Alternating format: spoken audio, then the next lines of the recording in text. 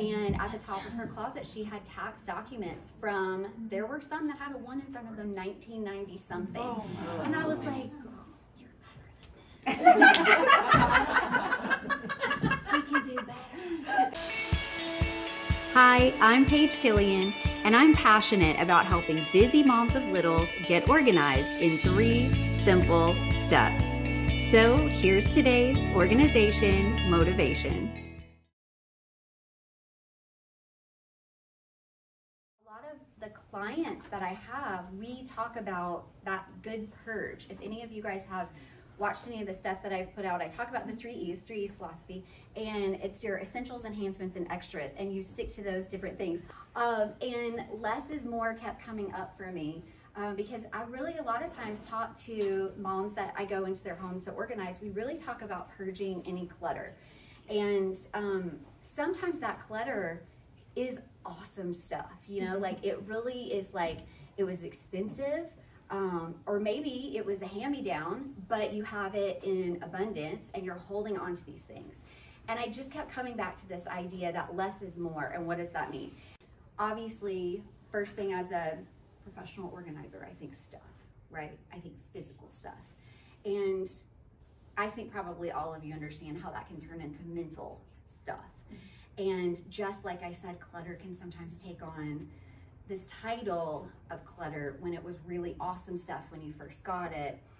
Sometimes it's really hard to let go of some of that stuff because we think it might fit one day. We might need it one day. It's a sentimental item, right? I'm not saying anything unheard of because these are all things that we think about. And we're very blessed. I'm so grateful that Amy and others have shared with us this opportunity to give to Harvest Home, because a lot of these women, when I watched that video that week, that when, I mean, she's pregnant and she's living in her car and she's at a home, and I think, how absolutely blessed are we? Not only the homes that we live in, but the stuff that we have in it. And a lot of that stuff is good stuff. Where's Kasha? There you are. Okay. Kasha has good stuff. We were talking about Love of Chanel outside. She's got a podcast, which is insanely amazing as well. You guys listen to that. So, and if I'm saying it, so does my friend Kelly Moe back here. Yay. We're gonna all talk about podcasts after this. And we were talking about some of the stuff that we love. I want to be clear. I don't think that's a bad thing. I think that's a great thing. And I think you can live in a beautiful home that an interior designer has come in and helped you design, right? Like, that is good. That is not bad. And if you like nice things, not a problem. Where it can sort of get into that tricky moment is when we start bringing in all the stuff that either isn't serving us or that might get that clutter title because it's kind of in the way. And that could potentially keep us from seeing some blessings. Because I don't know about you, but there's this place on my counter. Pause for everyone thinking about the place on the counter. That collects the stuff, right? Because you have lots of bodies in your house that come in. That's the drop zone. Does anybody have a drop zone? Like, where? Okay, normal. And that's okay. Again, not bad. But how long do we allow the stuff to stay in the drop zone, which sometimes is on the floor? We were laughing about how you have a sweet one who likes to throw his laundry beside the laundry basket. Yeah. She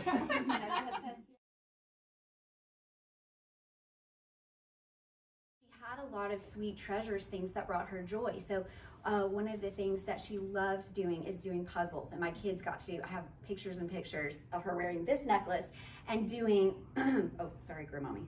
It's a little, there we go. Of her doing puzzles with my kids.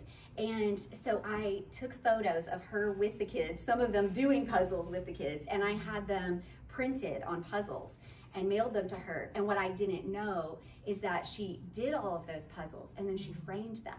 Aww. And then she hung the puzzles. So that was so sweet, and that brought her joy. And her refrigerator and the back of her pantry door were covered in her grandchildren and her great-grandchildren's these sweet moments of like newspaper articles and things that we had done and photos together. And so that was like, it was this moment of like when we got back together and Kelly was like, actually the person who was supposed to speak today cannot do that. Would you like switch places with her so she can do the later in the springtime? And I was like, that is so crazy, because I stayed up late night, 3, 4 o'clock in the morning, and this came out because it felt like that's what I was supposed to be talking about. And I was like, how do I turn this into spring cleaning? Like, let's try to find a connection. You know what I'm saying? And so anyway, when all of the Granmommy stuff happened too, it was sort of like, okay, this makes sense. Like, less is more. Like, really hold on to the super important things. And then as we all were leaving, we took little things, but we didn't want her stuff, her wonderful, beautiful stuff that was important to her. We didn't want to just pack it all up and bring it to our homes, because then, even though it was so great, it could turn into clutter at our house. That's not honoring her or her memory, right? Because then it turns into clutter because we don't have a space for it. It didn't mean the same things to us that it did to her, right? So it was super important that we honored what it was that she loved, and we sat together and we took pictures of it and we cried our heads off. Oh my gosh, the tears, I can't with the headache. And it's still, you know, it's very on the surface. I'm sure you can hear it. It's still very on the surface. But I was so grateful that she chose to not have so much stuff that it became a burden to people after her.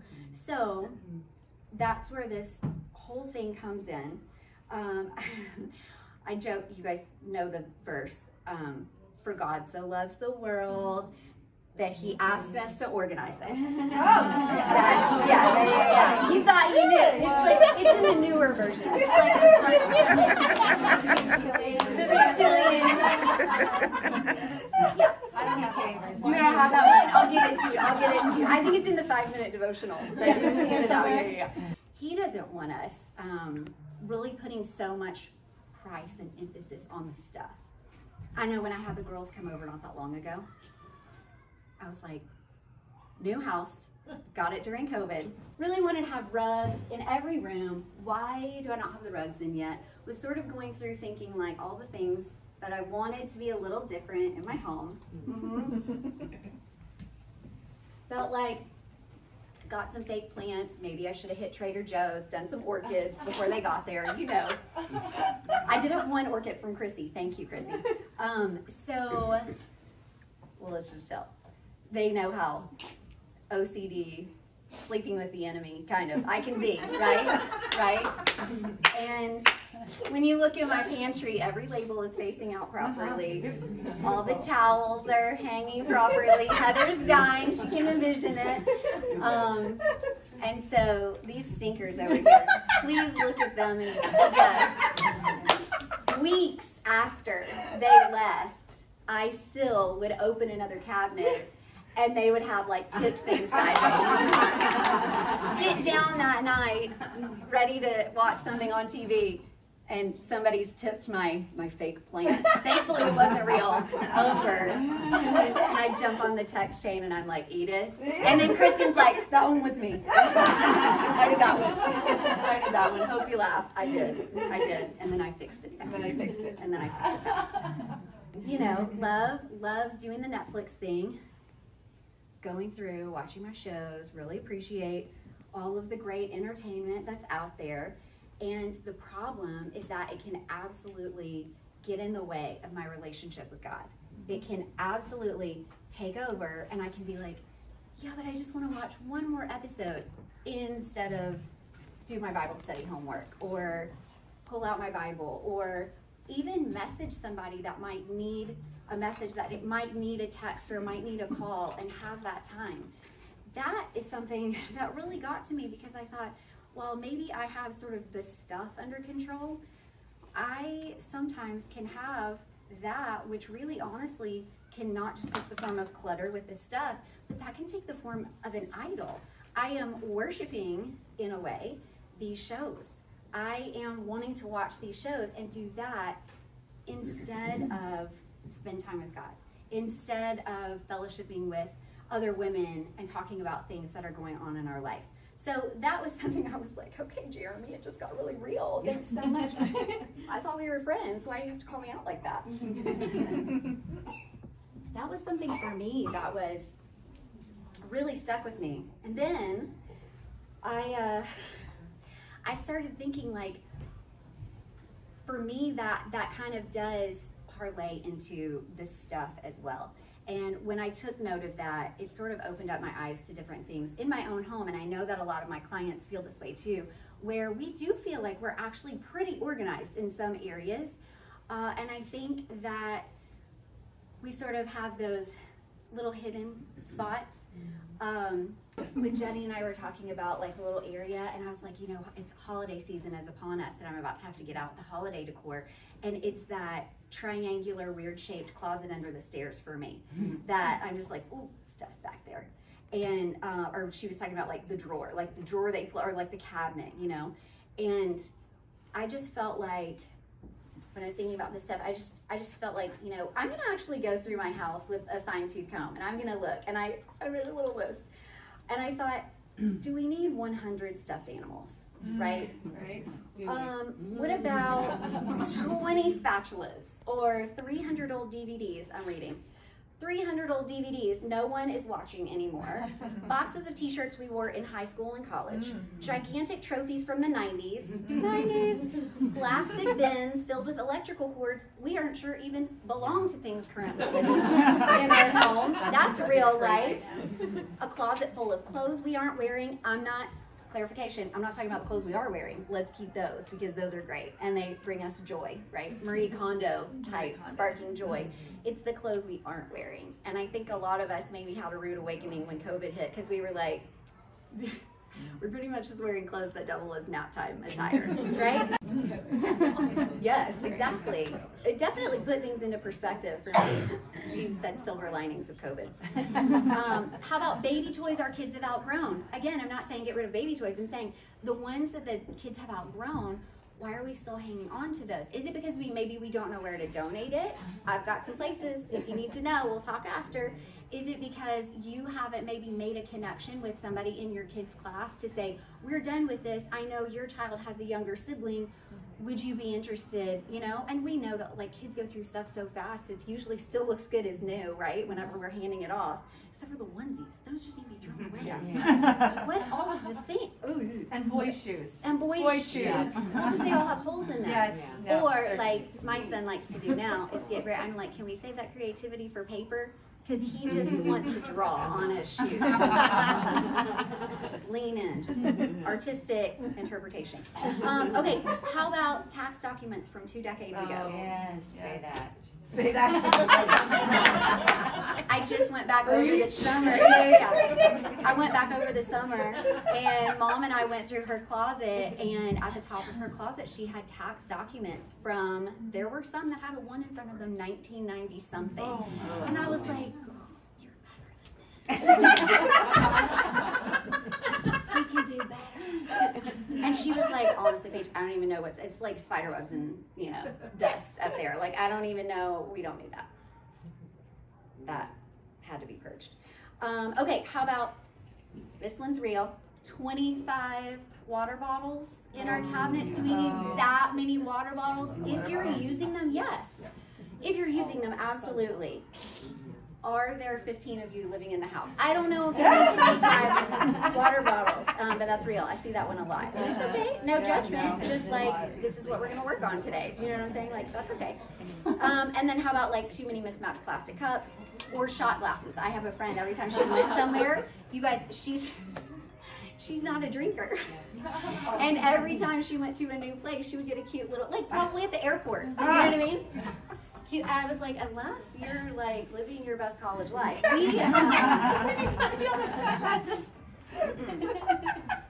we don't need that many. Have a couple of your favorites. Okay, so are we filling our space with so much that it becomes clutter and it's blocking us from seeing beautiful blessings and even opportunities around us? I know I can get really stressed out, and I will start to say no to more opportunities that come out or that come up that are available to me if I feel like my house isn't in order, if I feel like I'm sort of, my schedule is drowning in stuff. That can be like mental clutter as well, right? We can take on too many things, or we can just straight be binge watching Netflix for way too long to stop and pause and say, how do I decide that I'm gonna volunteer for something? How do I start putting you know, the planning and practice and actually make this happen. So the physical clutter and the mental clutter can actually have us missing blessings and opportunities. And I don't want that for me. I don't want that for you. And I know the beautiful moms that I work with a lot of times, and a few good men, done some organizing for some very sweet, like, family members of mine. I feel like when we're done, we can breathe.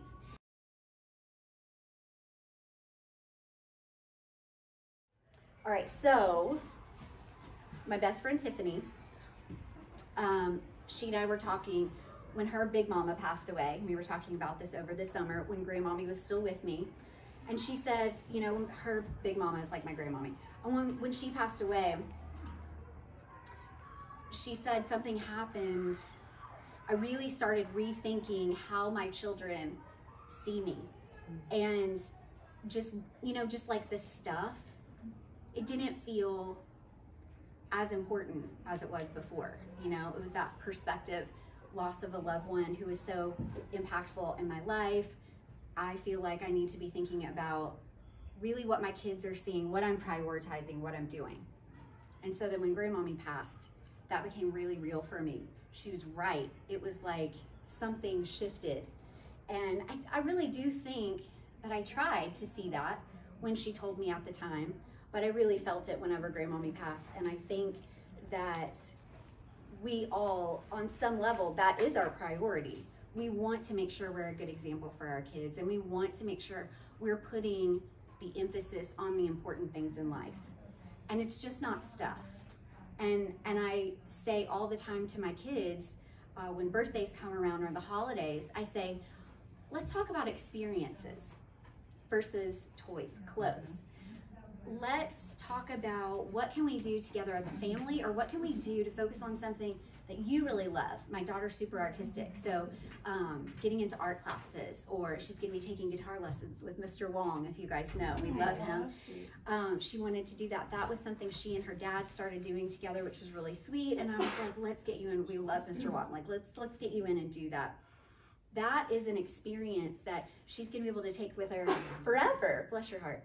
And a stuffed animal just isn't gonna do the same thing, you know? The purge was really hard for some people because, like I said, sentimental. And I did this 5-day ugly bedroom challenge whenever I got back, right after, it was like the next day, like after being with Granmommy, the family, all of that when she passed. Friday night I got in. Monday morning I had to be like bright-eyed and bushy-tailed and talk about organizing. And while I love it, I was kind of like, this is hard. Cried my eyes out, and I was like, okay, game on, we're gonna talk about this, because it is important. And I pulled from that experience of not wanting to leave behind all this stuff for her kids and her grandkids and great-grandkids to have to sort through. And we each took these little things, and I talked about in that ugly bedroom challenge, because she was like, help me with the purge. Like, I feel like I have so many things in my bedroom, whether they belong in there or not.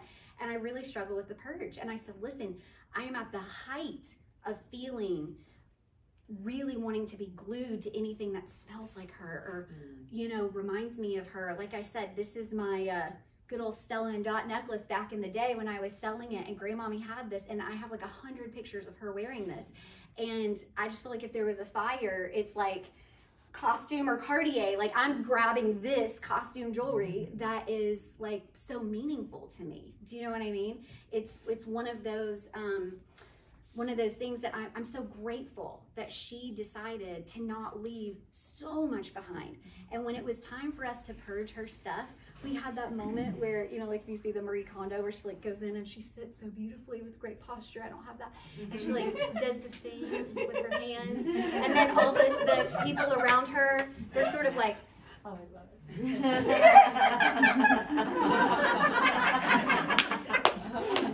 And then whenever she emerges and she's like, okay, they're like, okay.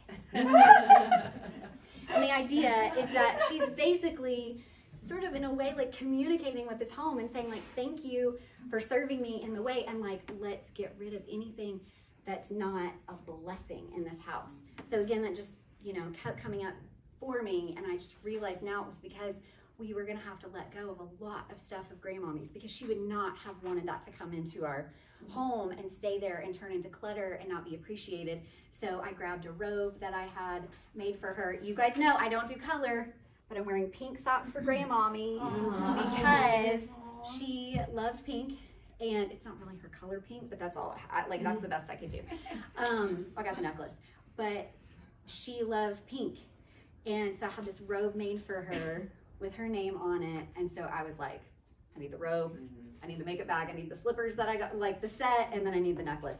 So I just want to encourage you that if you are going to try and tackle that purge and the sentimental items are the struggle, or maybe once upon a time they were sentimental and now you look back on it and you're like, oh, that's so cute, that's so sweet, loved that, I'm going to give it to somebody else who can use it now. Or it might even be time to toss it. And don't feel guilty about that. I think the guilt can sometimes be a thing, right?